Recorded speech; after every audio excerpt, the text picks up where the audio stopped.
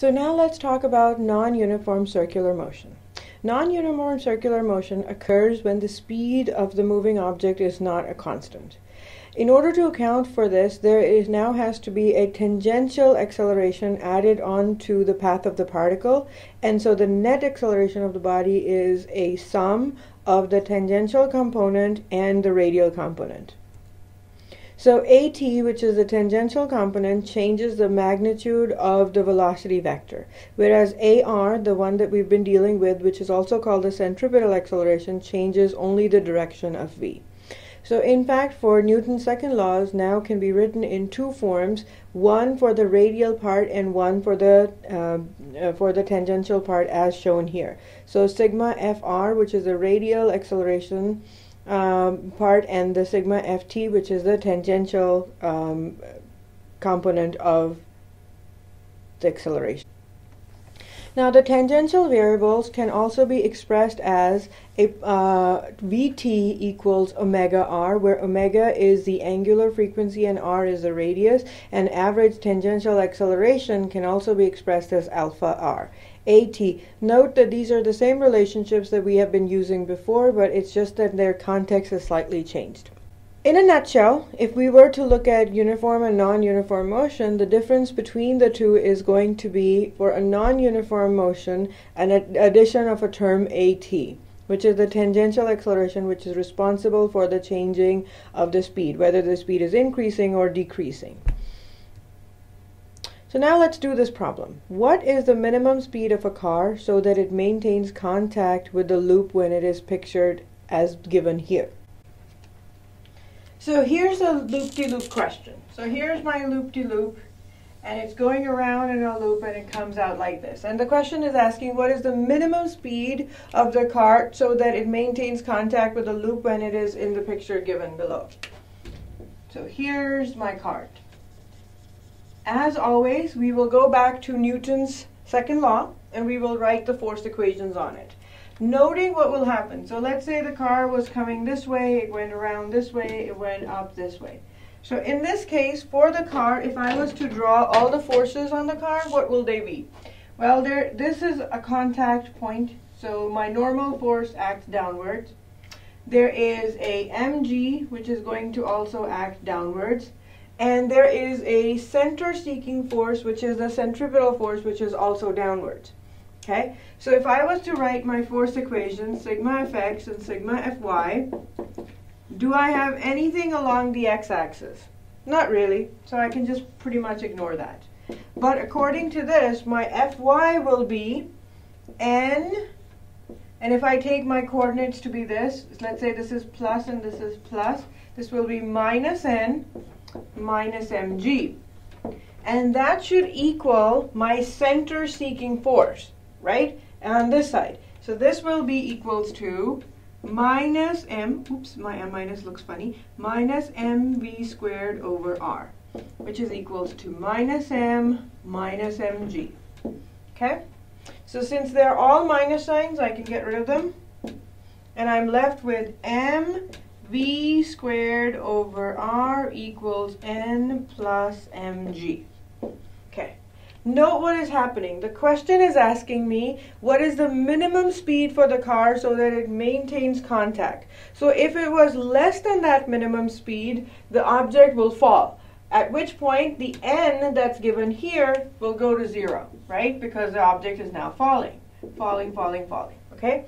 So that means this goes to 0. What am I left with? V squared m over r equals mg. If I do a little bit of algebra, I can rewrite this expression as v squared equals rg. Get rid of the square, so I can do that. Okay? Just by knowing the radius, I can pretty much figure out what's the minimum speed I need in order to cover that track. Another point to be noted here is mass of the cart plays very minimal effect. So for most of the time, it's the speed that's going to, the radius of the circle is going to determine what the whole equation is going to do. Now, what if I change this question? And I ask you, instead, what about if your cart was here? what will the normal force on that expression will be. So in this case, note how things change. Since this is the point of contact, your normal force is going to be upwards. Your value of G is now going to be downward, and your center seeking force will also be upwards. So sigma Fy in this case is going to be N minus mg. And your center seeking force is plus N minus mg. You see how the equation changes? The little subtle differences between this part and this part, there was a minus here, there isn't one, and plus and minuses. Forces don't necessarily change. Only where they are placed changes. Okay? So be very careful when you're doing these problems. So for both tangential and angular accelerations, we can write these formulas and be assured that these are actually true. So the average angular acceleration will be given by delta omega over delta t, where omega is the velocity, angular velocity, and the instantaneous angular acceleration will be given by delta omega over delta t in the limit delta t goes to 0, where alpha now is going to be measured in radians per second squared. So here in a nutshell are all the conversions from one-dimensional linear kinematics to angular kinematics. So alpha is a constant, a is always going to be a constant. These equations will hold true only and if only your accelerations are constant. So you can figure out that there is direct relationship between these equations of motion. And for a point at a distance r from rotation axis, we know s, which is the arc length, equals r theta, v equals omega r, and a equals alpha r. So now let's do a problem using the information that we've learned. A high-speed drill is rotating at 3.14 times 10 to the 4 radians per second. Through how many degrees does this drill rotate in 1 second? So the question here says high-speed drill is rotating at 3.14 times 10 to the power 4 radians per second. If I don't know anything about what that means is rotating, I can read radians per second, which tells me it is a unit of omega. Now the question is, through how many degrees does the drill rotate? So it's asking me delta theta is what I am looking for. And it's also telling me that A equals 0 radians per second squared. So alpha equals 0 radians per second squared. How do I know this? Because if it wasn't true, then it would give me an initial and a final velocity, initial and a final angular velocity. Okay? So how do I find this? Well, we have equations of motions, and we need to pick which one we want. Okay? So looking at all the equations of motions that we possibly can use, which one do you think we should be using here?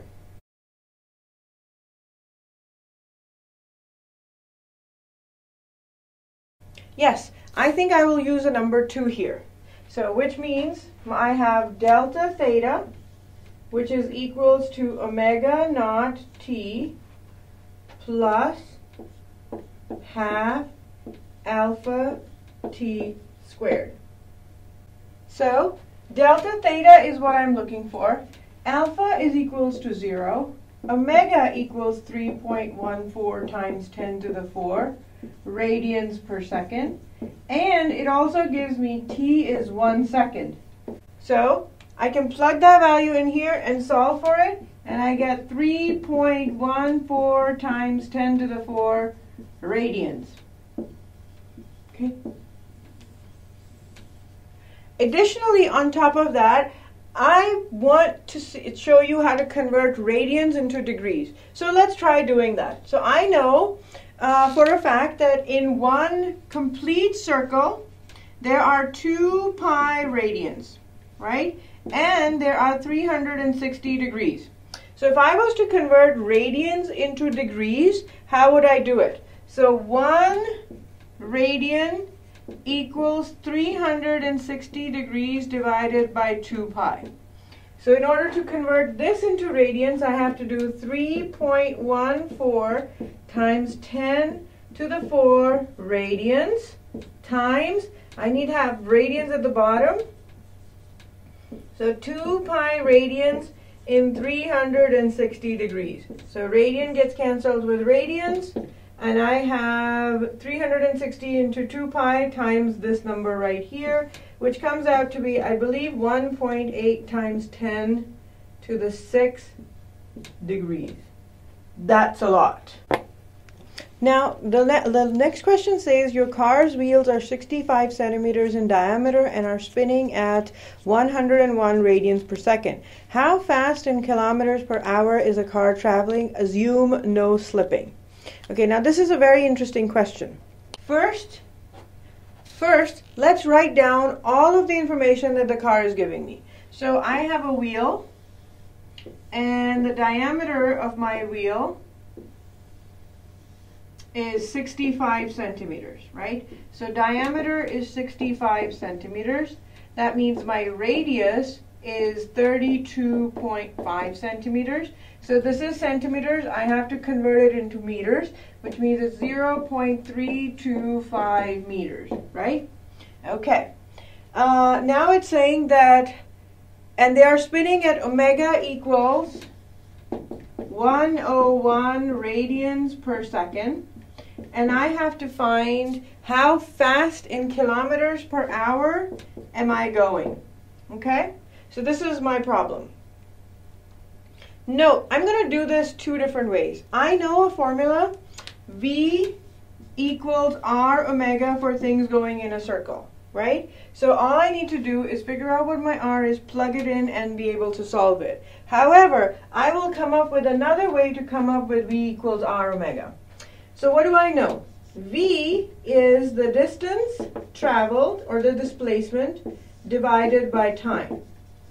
I know if my wheel starts here and comes back, goes around and comes back over here, the distance that it travels is 2 pi r. And the period, because I know for one complete revolution it's called a period, it's t. Agreed? Okay, now what is 1 over t? 1 over t, by definition, is frequency. So I can put that down in here, and I can rewrite this as 2 pi f r, because I just put in the value of 1 over t. This I know is equals to omega. So V, calculated, is going to be r omega. Isn't that interesting? Starting from the definition of V, coming up with the same expression that I already know from this chapter. Okay, so this means all I have to do is place 0.325 meters in here and 101 radians per second here and solve it in order to get my answer in meters per second. And I believe the answer comes out to be 32.8 meters per second. We should be done here, but however, our question is asking us what's the answer in meters, in kilometers per hour. Now we need to be able to convert meters per second into kilometers per hour. It's easy. How do I know? I need to divide it by meters, so I have kilometers at the top. And then I need to convert seconds into hours. How many seconds in a minute?